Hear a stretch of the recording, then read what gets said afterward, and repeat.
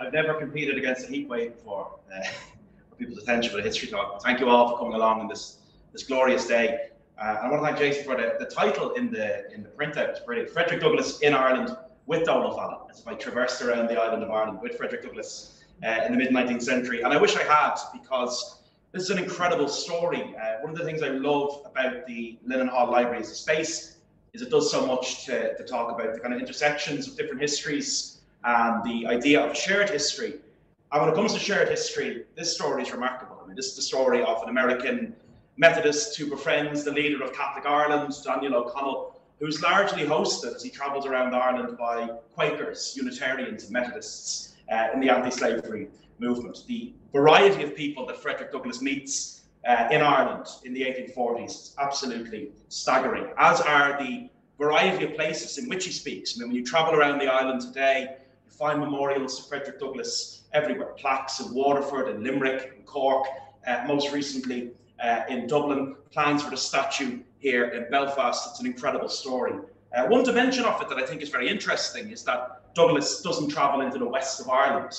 And of course, the broader context of what's happening in Ireland at the time, 1845, 1846, on Gorta Mór, the Great Hunger, it's extraordinary that Douglass didn't see that firsthand in the west of Ireland, where it was most pronounced. But still, I think his observations on the island that he did visit are very interesting. And today, we're going to be primarily driven by Douglass's own words, by his recollections of Ireland, and also by the accounts of people who attended his lectures. This story has made its way into literature.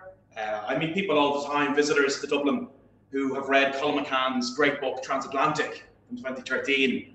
And Colm really beautifully dramatised the story of Frederick Douglass in Ireland. He talks about his arrival in Dublin. Dawn unlocked the morning in excrements of grey. The rope tightened hard against the bollard. The water slapped against Kingstown Pier. He stepped off the gangplank, 27 years old. In a black greatcoat and a wide grey scarf, his hair worn high and parted.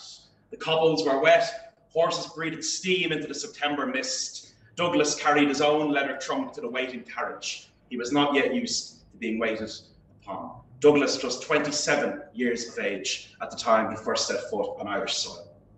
I think for many people, the first they heard about Frederick Douglass in Ireland was the visit of Barack Obama in 2011. It was an extraordinary week. Barack Obama and Queen Elizabeth II in Dublin within days of each other. And on College Green, Barack Obama spoke outside the old Irish Parliament. The speech began very sort of cheesy. He said, you know, Barack Obama of the long lost money gall Obamas, and I've come to find the missing apostrophe in the name Obama. And I thought, oh, this is terrible stuff. You know? Then it got more serious. And he really focused in on a speech on the visit of Frederick Douglass to Ireland.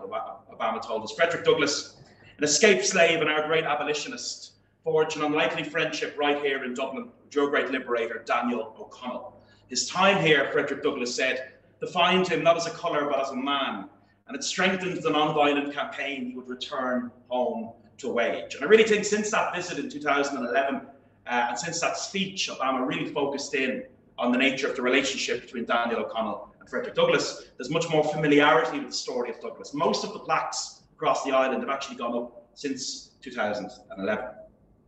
So when we're looking at Douglass in Ireland, there's supposed to be key themes in this. Where did Irish anti-slavery politics come from? And you know, history has really focused on the meeting of Frederick Douglass and Daniel O'Connell. But what we'll see today actually is that it was a network of Quakers, Unitarians, Presbyterians that was very much at the heart of the anti-slavery movement across the island of Ireland. It's extraordinary that Douglass one day could be sharing a platform with someone like Father Theobald Matthew, you know, the Catholic priest of temperance, Ireland sober will be Ireland free. And then a few days later, he's speaking in a Presbyterian hall in Belfast. Like, he really meets all Irish life while he's here. We should ask ourselves too, what was the influence of Ireland on Frederick Douglass? Did it shape his thinking politically? Did it shape his approach to politics? You look at someone like Daniel O'Connell, who was known as the king of the beggars, and whose political strength was in his ability to mobilise masses of people. You know, how did that make Douglass think about politics and how he could bring about change? And then I suppose, in conclusion, what was the lasting impact of this visit? Did it encourage an Irish anti-slavery movement going forward? It's worth saying Douglass was not the first anti-slavery voice to speak in Ireland. There was a long history of abolitionists and anti-slavery campaigners visiting Dublin. The great Equiano was here in 1791, a former slave born in present-day Nigeria. He arrives in Ireland at a very dramatic time, the 1790s, when the political atmosphere in Ireland is changing very much so in the aftermath of the American and French revolutions. Equiano remembered that in May 1791, I sailed from Liverpool to Dublin, where I was very kindly received, and from thence to Cork, and then travelled over many counties in Ireland. I was everywhere exceedingly well treated by persons of all ranks. Just like Frederick Douglass, Equiano had written an account of his life and his escape from slavery. That was a great seller in the late 18th century. He recorded Belfast, and this is interesting, as the city where he found the people most hospitable and most open to his message. He lodged in Belfast, Equiano, with Samuel Nielsen, a prominent figure in the Society of United Irishmen. And his biographer talks about Nielsen as someone who brought the excitement caused by the French Revolution into Irish focus, putting public dissatisfaction into words and gathering the forces necessary for revolt. When Equiano was in Ireland, they published an Irish edition of his memoir in Dublin, supported by many prominent United Irishmen, including James Napper Tandy, a leading trade unionist in Dublin. So in the 1790s, the anti-slavery message begins to take hold in Ireland in a significant way. That's a great illustration of Bastille Day in Belfast, I think 1792. Famously, anti-slavery banners are carried through the streets of Belfast on those Bastille Day festivities. And Belfast is very much the epicenter of anti-slavery activism from the 1790s on in Ireland. Thomas Russell, librarian here of the Belfast Society for Promoting Knowledge, and a prominent United Irishman, have been influential in organising boycotts of tainted goods in the 1790s. His biographer tells us that he refused to consume sugar or rum. Anti-slavery activism continued in this city especially, even after the United Irish movement, though sometimes still linked to it. In the early 19th century in Belfast, the site of Mary Ann McCracken leafleting in Belfast stocks against slavery is one of the folk memories of 19th century Belfast. So it's not like people in Ireland aren't aware of the anti-slavery cause or aware of abolition before Frederick Douglass comes to Ireland. There is a long history of speakers before him. The organisations that are most prominently involved in bringing Douglass here, the brilliantly named Hibernian Anti-Slavery Society, born in Dublin in the 1830s. Dublin Quaker Richard Allen, shown here. The Quaker Richard D. Webb, and James Hoffman, who was a Unitarian but came from a Quaker family. These guys were essentially involved in every decent social reform movement in 1830s Dublin, to such an extent that they were denounced by a political rival. He called them the anti-everything Aryans. They were against everything. They were pacifists, they were teetotalers, they were abolitionists. Some of them were vegetarians. They were very unique supporters of women's suffrage, amongst other things. They certainly stood out in 19th century Dublin. But it's the Hibernian Anti-Slavery Society that are at the heart of the movement to bring Douglass here. They were very, very active. And significantly, I think what's important about them, of course, slavery was an issue within the British Empire too. And a lot of anti-slavery activism in these islands had really focused on that, had focused on removing slavery as part of life in the British Empire. But the Dublin abolitionists, from very early on, they expressed a massive interest in American slavery. I think that's because so many of them were Quakers. They saw themselves as part of a kind of transatlantic community. And the Quakers in America were very active in anti-slavery politics. I think that had a big impact on the anti-slavery movement in Ireland. They were very respected. They attended the World Anti-Slavery Convention in London in 1840. It's a brilliant surviving illustration of the Anti-Slavery Convention. And there's a couple of things that are noticeable about it. One, it's overwhelmingly white.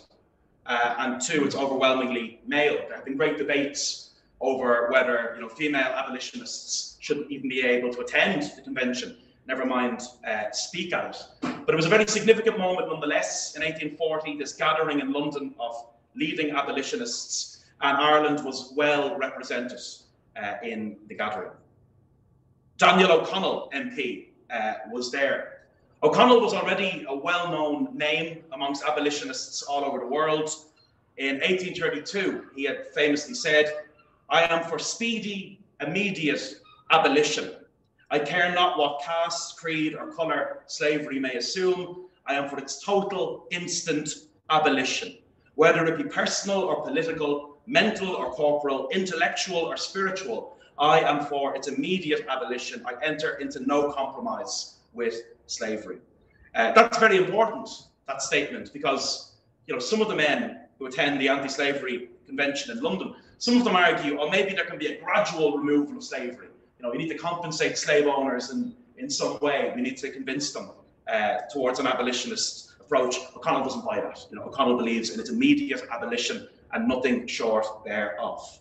Daniel O'Connell's reputation amongst Irish nationalists and Republicans has always been divisive. James Connolly, in his Labour history, Labour history of Ireland, Connolly was very dismissive of Daniel O'Connell, and in fact one of his chapters was called "Daniel O'Connell and the Working Class, a Chapter of Horrors." He didn't think much of O'Connell's attitudes towards trade unionism, but Connolly and others could always admit, looking back, that Daniel O'Connell's very principled stand against slavery was something that set him apart from many others.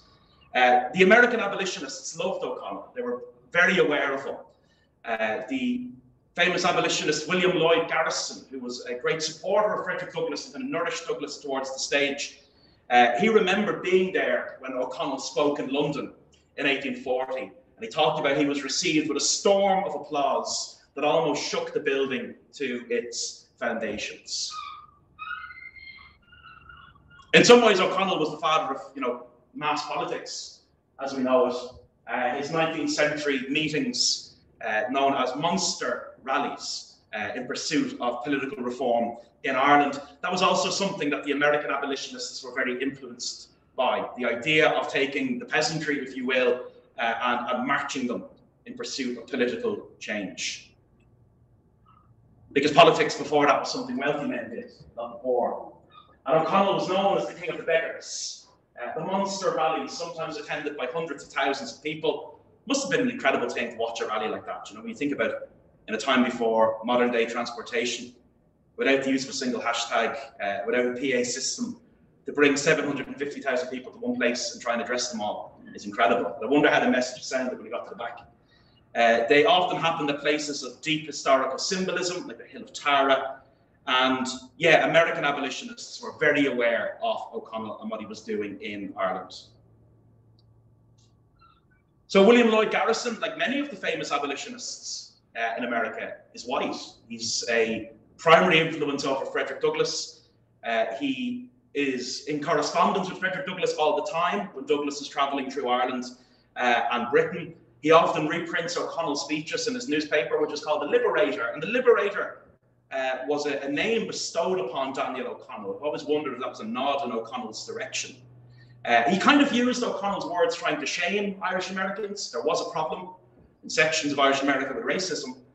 William Lloyd Garrison kind of threw the words of O'Connell at Irish America, trying to draw them into the anti-slavery movement and to make them think. The man who shouts for repeal, he said, talking about Ireland, and yet is willing to shake hands with a southern slaveholder is a loathsome hypocrite and stands unmasked in his true character before an impartial universe. O'Connellism, we might call it that. I love this statue. This is the statue at the top of O'Connell Street in Dublin. And it's Hibernia, Britannia's younger sister. She's holding the Act of Catholic Emancipation in her hand. She's pointing up at Daniel O'Connell as if to say, this is the man who achieved it. She's standing on rope and chains, and there's a bishop pointing at the Act of Catholic Emancipation. It's interesting that within the anti-slavery movement, there were very different views towards Daniel O'Connell. The relationship between O'Connell, who was not only a Catholic, he was the leader of Catholic Ireland, and the liberal Protestant anti-slavery activists in Ireland could be a curious thing. They often agreed on slavery, but didn't necessarily agree on the path forward for Ireland. Richard D. Webb, for example, one of the Hibernian Anti-Slavery Society founders, was to significant enough extent, publicly hostile to Daniel O'Connell on the question of Ireland, believing that it could lead the O'Connell movement to an Ireland ruled by the most bigoted, priest-ridden form of Christianity. But at the same time, Webb recognised the importance of O'Connell on the issue of slavery. And these words from O'Connell became particularly famous. "I want no American aid if it comes across the Atlantic stained with Negro blood. And from my soul, I despise any government which, while it boasts of liberty, is guilty of slavery, the greatest crime that can be committed by humanity against humanity." Immediately before Frederick Douglass, Charles Lennox Remond arrives in Ireland in 1841. Interestingly, he's a free man, though he's a black American. And when he returns home from Ireland, he brings with him an address of the Irish people to their countrymen and countrywomen in America, which was signed by the Lord Mayor of Dublin, by Daniel O'Connell, and others. So, Equiano's in the late 18th century. There was still some memory of Equiano, but Charles Lennox Remond is in Ireland right before Frederick Douglass. And he's so moved by Daniel O'Connell that he says no nation or people possesses superior to Daniel O'Connell as a political advocate. He does a lot of the same route that Frederick Douglass will do. He speaks in Dublin, he speaks in Limerick, he speaks in Cork, and he speaks here in Belfast. The crowd that attend his lecture in Belfast, Charles Lennox Remond, are described as crowded and fashionable, which is brilliant. He speaks in the home in Belfast of John Edgar, a Presbyterian minister. And it's interesting just to see the differences, I suppose, in who's the backbone of an anti-slavery movement in different cities. The room, the newsletter complained, was literally crammed. And indeed, the committee in selecting such a room seemed to have but little idea of the interest which the Belfast public in general take in the rights and liberties of the poor slave. Interestingly, this plaque in Limerick that honours Frederick Douglass also mentions other speakers who passed through on the abolition circuit, including Charles Lennox Remond. So Frederick Douglass, who arrives in Ireland 4 years after Charles Lennox Remond, he looks exactly like this at the time, because this is from his book. His fantastic, successful book, which is the very reason he finds himself in Ireland. Ireland is the beginning of what will be a 2-year lecture tour. He had just written Narrative of the Life of Frederick Douglass, an American Slave. It's an amazing book. It's a fantastic book. In fact, when the book came out, some people questioned in the States, some pro-slavery voices actually questioned, could someone who was raised in slavery have produced a book as good as this? There was a real sense that this was written by someone else. But Douglass had taught himself to read and write. He later insisted knowledge is the pathway from slavery to freedom. He escaped from captivity in 1838, made his way to New York City. But when you read the book, it's stunning. The language is fantastic. On freedom. I've often been asked how I felt when first I found myself on free soil, and my readers may share the same curiosity. There is scarcely anything in my experience about which I could not give a more satisfactory answer. A new world opened upon me. If life is more than breath and a quick round of blood, I lived more in one day than in a year of my slave life. It was a time of joyous excitement which words can but tamely describe. In a letter written to a friend soon after I reached New York, I said, I felt as one might feel upon escape from a den of hungry lions. Anguish and grief, like darkness and rain, might be depicted, but gladness and joy, like the rainbow, defy the skill of pen or pencil. The conclusion of the book remains, I think, one of the great moments of memoir ever penned. Sincerely and earnestly hoping that this little book may do something towards throwing light on the American slave system and hastening the glad day of deliverance to the millions of my brethren in bonds, faithfully relying upon the power of truth, love, and justice for success in my humble efforts, and solemnly pledging myself anew to the sacred cause. I subscribe myself, Frederick Douglass, Massachusetts, April 28, 1845. The end. Douglass had escaped from captivity, had numerous siblings that were still living in captivity. And there was a sense, I think, that the success of this book could bring negative attention onto him, that his so-called master could seek his return. And William Lloyd Garrison and others kind of encouraged Douglas to get out for a period of time, to take this tour on the speaking circuit, to bring it to Britain. So the timeline's incredible. Like, this is an unbelievable speaking tour. Like, he's up and down the island of Ireland. He's in Dublin on the 31st of August, 1845. Lectures in Dublin right through September, like all the time, speaking nearly daily in Dublin in September 1845. Down to Wexford on the 7th of October, speaks in Wexford, on to Waterford on the 9th. He's in Cork, spent a long time in Cork, very strong Quaker community in Cork at the time. From the 11th of October to the 3rd of November, he's in Limerick from the 10th of November to the 21st. And then he's in Belfast from the 5th of December through to the 12th, speaks in Rosebery Street Presbyterian Church, amongst other venues. He goes back. He goes to Liverpool and Birmingham, but quickly comes back on the 19th of December to Belfast. He lectures in Lisburn Presbyterian Church. He, on New Year's Eve, is talking to a Total Abstinence League. That's one movement that's very close to his heart, and he often talks around that movement too. And then he's back again throughout the summer of 1846, a long series of lectures in Belfast. The Methodist Chapel in Donegal Place, for example. He speaks on the 13th of July, 1846, at the First Presbyterian Church in Bangor. So I think the visit, the timeline of Douglas in Ireland is extraordinary. This isn't a week around the island of Ireland. This is 4 months, a departing to Britain and then a return and a continuation through the summer of 1846. He writes very movingly to William Lloyd Garrison about Ireland. When he's just arrived, he tells him, 11 days and a half gone, and I've crossed 3,000 miles of the perilous deep. Instead of a democratic government, I'm under a monarchical government. Instead of the bright blue sky of America, I'm covered with the soft grey fog of the Emerald Isle. I breed, and lo, the chattel becomes a man. I gaze around in vain for one who will question my equal humanity, claims me as his slave, or offers me an insult. When I employ a cab, I'm seated beside white people. I reach the hotel, I enter the same door, I'm shown into the same parlour, I dine at the same table, and no one is offended. I find myself regarded and treated at every turn with the kindness and deference paid to white people.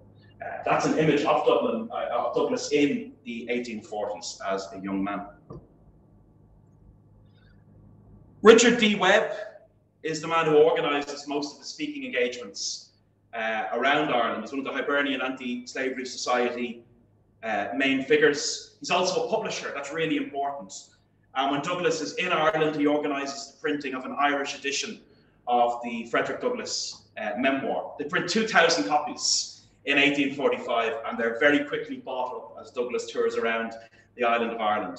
And brilliantly, he actually writes to Webb from Belfast in December 1845, saying, I want more, they're all gone. All 2,000 copies are gone. They're incredibly rare today. One thing about Webb that Douglas really likes is that he talks to him as an equal. It very much annoyed Frederick Douglass often that white abolitionists, when they were talking to him, would agree with everything he said to his face and criticise it behind his back. He really felt when he was talking with Richard D. Webb, he was talking to an equal. It's been noted that he was brave enough to disagree, literally, with Douglas to his face. I think he really respected that, and he felt confident even to debate with him. They fell out briefly over what the book should look like when Frederick Douglass printed a second edition, a second Irish edition of his memoir. He wanted to include words from Isaac Nelson and Thomas Drew, 2 Belfast Presbyterian ministers. Webb said, I'm not sure how wise that is, when we're flogging the book across the rest of the island of Ireland, but Douglas insisted on it, and they ended up in there in the end. What a Frederick Douglass lecture looks like. It's not just a man standing on a platform speaking. Lawrence Fenton, who's written about Douglas's speaking tour, he talks about how he was well able to capture the attention of an audience. He lifted up a whip, some manacles and other instrumentals of torture used in the slave states, rattling them before a gas-filled hall. Douglass had carried them across the Atlantic, packed away in the same suitcase as his shirts and trousers. They would certainly have made an interesting sight for an inquisitive customs official. But this was a lecture, unlike anything most audiences in Dublin, Waterford, or here in Belfast would have heard before. And remember, Charles Lennox Remond, who was here before Douglass, was a free man. Though he was a black man, he was a free man. Douglass was talking to the audience with the distinct personal experience of having been a slave. He hears Daniel O'Connell early on, while in Dublin, on the 29th of September, 1845. I have heard many speakers within the last 4 years, speakers of the first order, but I confess I've never heard one by whom I was more captivated than by Mr. O'Connell. This meeting's important. It's the only time they share a stage together. There's a really strong mythology around Douglass and O'Connell. One part of that mythology is that O'Connell brings him up to the stage and tells the crowd in Dublin, apparently, "This, my friends, is the black Daniel O'Connell," and they all cheer. O'Connell doesn't do that. Douglass himself references the black O'Connell. He tells the crowd in Dublin, "The poor trampled slave of Carolina had heard the name of the liberator with joy and hope. And he himself," this is a newspaper report, "had heard the wish that some black O'Connell would yet rise up amongst his countrymen and cry, 'Agitate, agitate, agitate.'" He's really shocked by Douglass, the poverty of the city. Dublin is not a great industrial city in the 19th century, far from it, especially in comparison with Linonopolis or Belfast. Dublin is a city that's defined by an absence of industry in the 19th century. And the impression that makes on Douglass is very strong. He talks about the streets were literally alive with beggars, displaying the greatest wretchedness. During my stay in Dublin, I took occasion to visit the huts of the poor, and of all the places to witness human misery, ignorance, degradation, filth, and wretchedness, an Irish hut is preeminent. The immediate, and it may be the main cause of the extreme poverty and beggary in Dublin, he writes home to William Lloyd Garrison, is intemperance. This may be seen in the fact that most beggars drink whiskey. Drunkenness is still rife in Ireland. The temperance cause has done much and is doing much, but there's much more to do, and as yet, comparatively few to do it. The crossover between people in America that were involved in abolition, anti-slavery politics, and temperance politics was enormous. Both Douglass and William Lloyd Garrison were very staunch on the issue of temperance. And that was a movement that Douglass was very taken by when he sees it firsthand in 19th century Ireland. The movement of Father Theobald Mathew, a poster from a few years earlier of 90,000 teetotalers on St. Patrick's Day of all days. Can you imagine it? Not a great day for the temperance movement anymore. He meets Father Theobald Mathew in Cork. Father Theobald Mathew, of course, had convinced millions of us to take the pledge and to give up drink. And Douglass was really taken by this crusade. His whole soul appeared to be wrapped up in the temperance cause. His time, strength, and money are all freely given to the cause. His success is truly wonderful. And despite the fact that he's not a Catholic himself, Douglass actually takes the pledge from Father Theobald Mathew. "I reckon myself with delight," he says, "the fifth of the last of Father Mathew's 5,487,495 temperance children." That's Father Mathew's monument in Cork. The anti-temperance rebels have little regard for it, unfortunately. That wasn't the link that lasted. A lot of the links that Frederick Douglass made in Ireland proved to be lasting personal links. He would often meet these people when they were in the United States. He even, as we'll hear later, returned to Ireland in a personal capacity on holidays later in his life. Father Mathew was a link that kind of fell apart. He was so impressed by his movement when he saw it in Ireland, but when Father Mathew went to America a few short years later, he let Douglass down, to say the least. He visited 25 states and 300 cities. He made an address to the House of Representatives. But when Douglass and others asked Father Mathew to publicly denounce slavery in America, he refused to do it. And Father Mathew said, "I have as much as I can do to save men from the slavery of intemperance without attempting the overthrow of any other kind of slavery. And Douglass was, to say the least, not impressed. Nothing reveals more completely the all-prevailing presence of slavery in this land than the sad fact that scarcely a single foreigner who ventures on our soil is found able to withstand its influence. We had fondly hoped from an acquaintance with Father Matthew that his would be a better fate, that he would not change his morality by changing his location. Is that a brilliant line? We are, however, grieved, humbled, and mortified to know that he too has fallen. So for all his admiration for Father Matthew and the anti-drink crusade in Ireland, in the United States, a few years later, Douglass thought less of Father Matthew.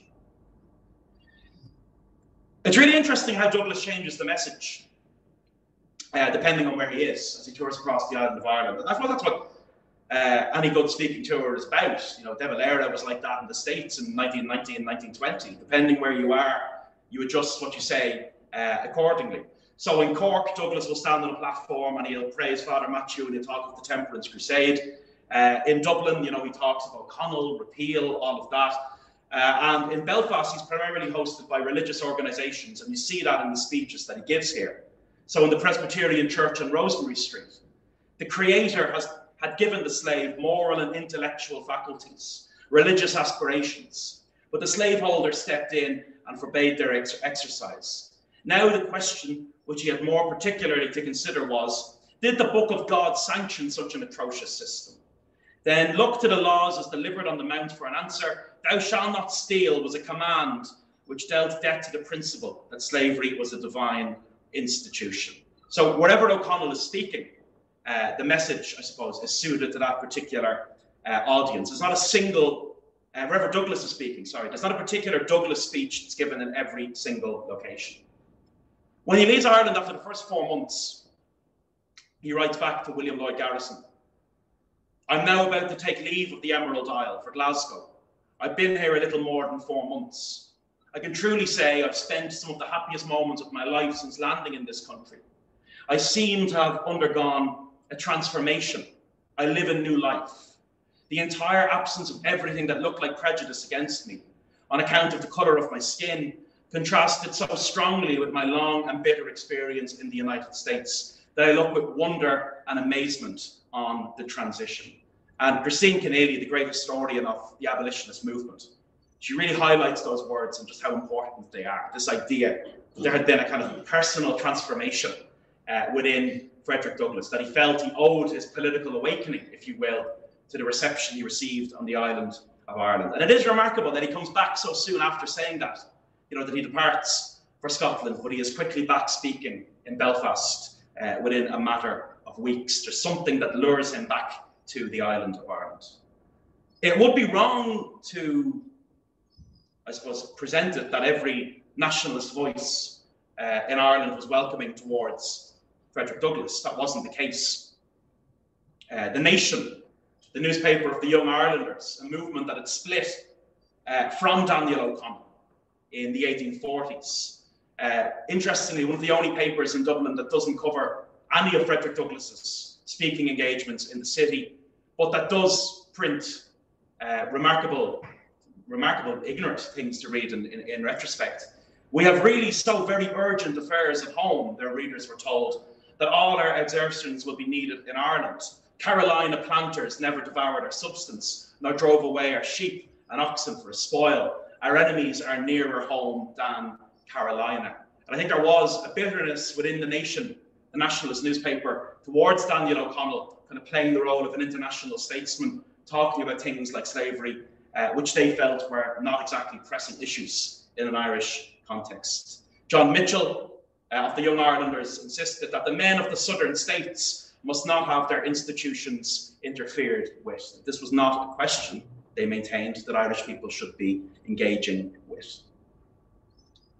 So what of Frederick Douglass after his time in Ireland? Douglass becomes, it's sometimes said, the most photographed man in 19th century America. He famously opposed the idea, what he called the smiling Negro, you know, of playing a particular role before the camera. He always presented himself as a very serious political figure in these portraits. And he became a household name in the United States in the aftermath of these speaking tour engagements on this side of the world. When he returns to the US, he begins editing almost immediately his own newspaper, the North Star. And he's more and more confident, I think it's worth saying, in his own ability to lead the fight. Now, that's not an insult to William Lloyd Garrison. He still has great respect for William Lloyd Garrison and white abolitionists. But I think he has a new confidence in his own ability, if you will, to lead the fight, or that black people themselves more broadly can lead the fight. The North Star is a fantastic newspaper. I love its banner head. Right is of no sex, truth is of no colour, God is the father of us all, and we are all brethren. He strongly advocated for the right of black soldiers to fight in the American Civil War and to equal treatment. He advocated for the rights of former slaves, post-Emancipation Proclamation. One aspect of his life that I think is often overlooked, but which is very, very important, he was a committed supporter of women's rights and a supporter of, I say, suffrage movements rather than the suffrage movement, because it was like the abolition movement had been, it was a very split movement. But O'Connell believed that those who stood for abolition of slavery should support the rights of women in society and the rights of women to vote. He was very strong on that issue. In fact, when Douglas passes, his last speaking engagement was at a suffrage meeting.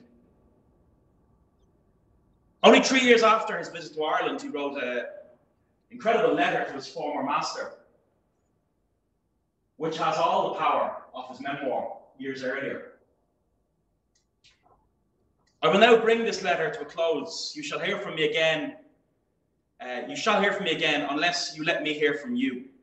I intend to make use of you as a weapon with which to assail the system of slavery, as a means of concentrating public attention on the system and deepening their horror of trafficking in the souls and bodies of men. I shall make use of you as a means of exposing the character of the American church and clergy, and a means of bringing this guilty nation with yourself to repentance. In doing this, I entertain no malice towards you personally.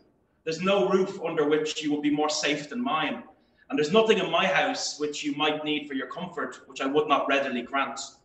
Indeed, I should esteem it a privilege to set you an example as to how mankind ought to treat each other. I am your fellow man, but not your slave. Frederick Douglass. There's a great confidence in Douglass in those years immediately after that speaking tour here.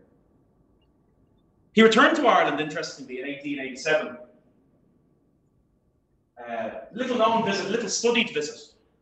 He reconnected with some of those who were central to the 1840s visit. Now, a lot of them are dead. Douglass was very young when he spoke here in the 1840s, often 20, 30 years younger than the people in the Hibernian Anti-Slavery Society. But in the 1880s, he arrives back in Ireland and he lodges with some of their children, in some cases grandchildren, and one or two survivors of that time that are still on the political scene. Now, he's not necessarily on a lecturing tour. He's here, I suppose, more in a personal capacity. But it's an interesting time to be in Ireland in the 1880s. You know, the political atmosphere was very, very shaped by Home Rule and the Home Rule question.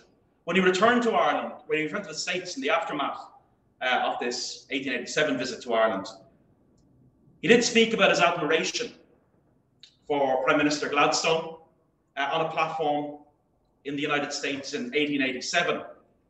And what he said is interesting. He drew on his memory of the 1840s visit to Ireland. You can really tell just how much it meant to him. More than 40 years ago, I had the pleasure and the privilege of standing on the banks of the Liffey, side by side with the great O'Connell. And at that time, I declared before a vast audience my conviction, the justice, the wisdom, the necessity, and the final triumph of the repeal of the Union. I heard something of the breadth and comprehensiveness of the Irish heart from that great and good man. And I am, therefore, with every other American of whatever colour or class, an out-and-out home ruler, and an out-and-out home ruler for every man in this republic, i.e. the United States. So he retained that fondness, I suppose, and that deep memory of the importance personally of the visit of the 1840s, and he drew on it even decades later. Other abolitionists passed through Ireland. in the years that followed. Sarah Parker Remond, sister of Charles Remond, who had been here just before Frederick Douglass. Really interesting, I suppose, to have a woman delivering the message in Dublin in the 1850s. As the newspaper reported, the audience were accustomed in this country to hear lectures on public subjects delivered by men only. But this was a great moral question. Miss Remond had identified herself with it and had made it her own. And it was a source of tremendous pride to Frederick Douglass that women in time were on the platform of speaking internationally and denouncing racism in the United States. In time, there were other interactions between Ireland and Black America, sometimes surprising ones. Marcus Garvey, the Pan-African leader in the early 20th century, his headquarters in Harlem was named Liberty Hall in honor of Liberty Hall of Jim Larkin and James Connolly in Dublin. But he very much drew his inspiration not from O'Connell, but from a different Irish political tradition, saying famously on one occasion that the day was coming when the Negro race would find, as he said, its own Robert Emmets and Roger Casements. But interactions between Black America and the Irish question did continue subsequently into the 20th century. Earlier this year, we unveiled a new plaque in Dublin in honour of one of those lectures given by Frederick Douglass, which was at the Society of Friends meeting hall, the home for Quakers, in Temple Bar. And it's been really inspiring in recent years to see the erection of more and more plaques like this across the island of Ireland. And I gather that Belfast is going one better with the erection of a statue to Frederick Douglass. I think in a city where he received undoubtedly the warmest welcome and the most diverse welcome, that would be a very fitting tribute. But it is an extraordinary story in the history of so many cities and towns that Douglass passed through across the island of Ireland. So thank you very much for listening to that.